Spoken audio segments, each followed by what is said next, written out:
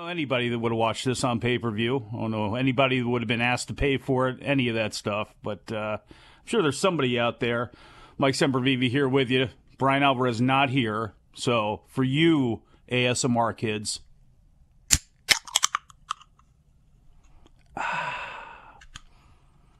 I need that.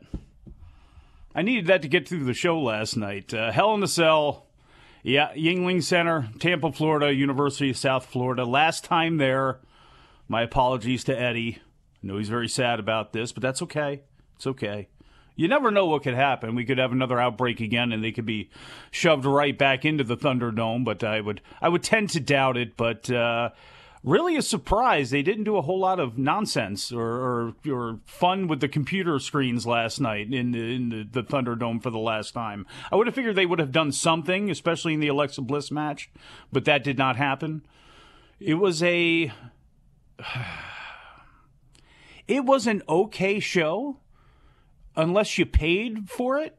If you paid more than $4.99 on Peacock for this show, it wasn't worth it. It was a tidy 2 hours and 50 minutes, as Brian had predicted yesterday. That's about the time it was going to go, and that's the time that it did go. And it wasn't offensive for the most part for those 3 hours, but it also wasn't really all that exciting, to be honest with you.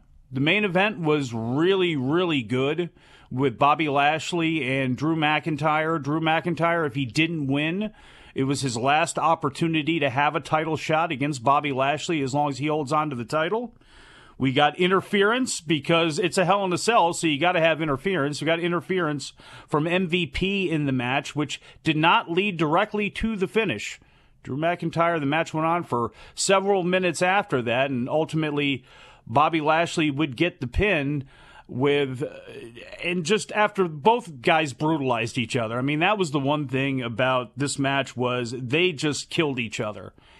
And Brian, unfortunately, I don't want to say unfortunately, but was proven right here. And the only reason I'm saying unfortunately is he's going to rub it in over and over again, saying, see, I told you, as soon as Drew got the visual victory and got the pinfall over Bobby Lashley on Monday, I told you he wasn't winning. And that was true. He wasn't. It was really a surprise, and I was surprised when they gave Drew that victory last week because, well, if Drew is going to win and you've waited this long, why didn't you just have him do it on the pay-per-view? Well, now that we see why they didn't do it at the pay-per-view, because Bobby Lashley was going over, which leads to the biggest question, well, now what? For both guys, now what? To me, Bobby Lashley's path is really easy. Kofi Kingston's right there. They have been teasing this deal with Kofi and the headache with Xavier Woods. And I don't know what's going to happen there. If you're going to try to make Kofi a real contender here, I would assume you would have to do something with Xavier. I mean, to me, I don't... As him as the foil to MVP, I don't think works. I think you either need to injure him, which gives Kofi a little bit of extra oomph as far as going after Bobby Lashley, or you could have Xavier turn on Kofi or play that angle to kind of bring some drama to this whole thing, because I just think on its own, it's going to be it's probably going to be a tough sell.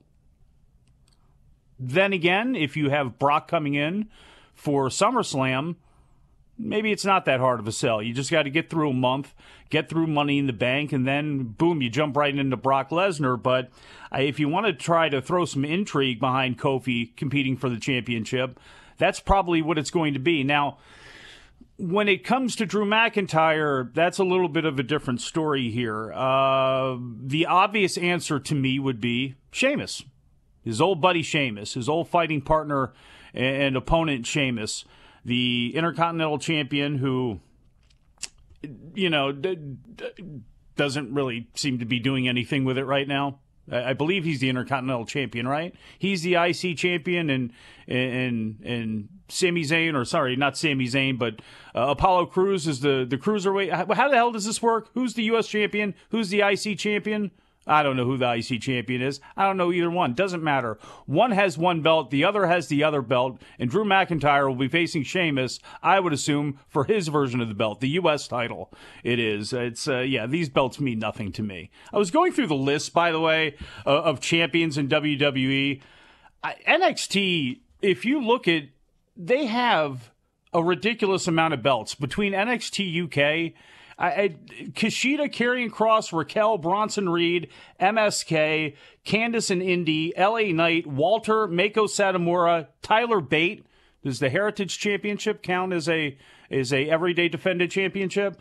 And Pretty Deadly, Sam Stoker and Lewis Howley. They are your NXT UK Tag Team Champions. Anybody not from the UK, tell me who Sam Stoker and Lewis Hawley are. Regardless of that.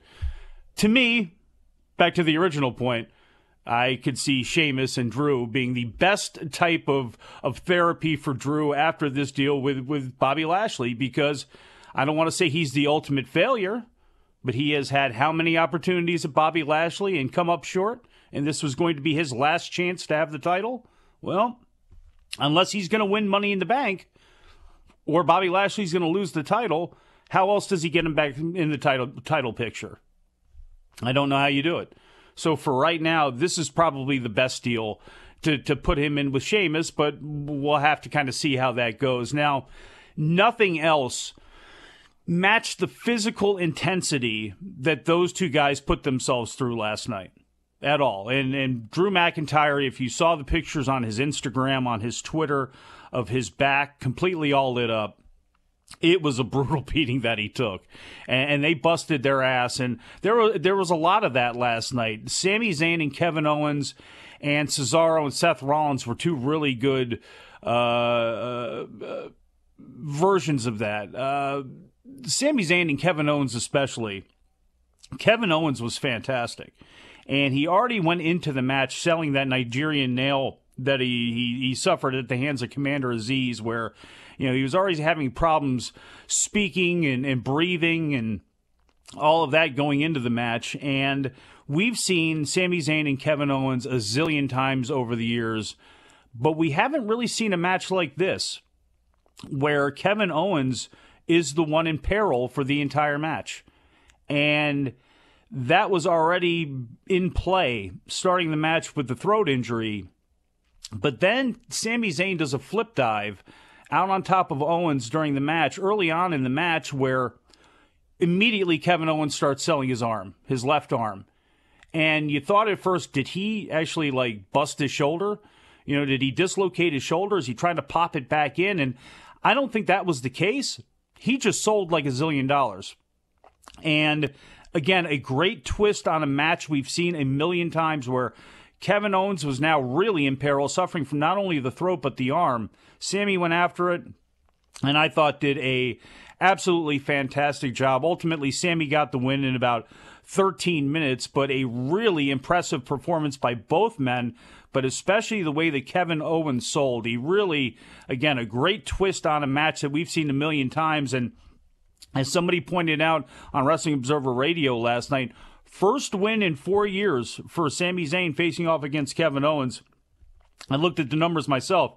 9 wins now to 3 for Kevin Owens over Sami Zayn under the WWE Titan auspices.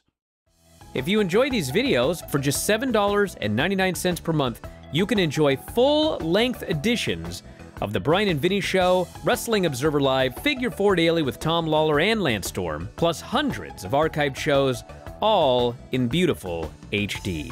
Don't miss out. Join us today.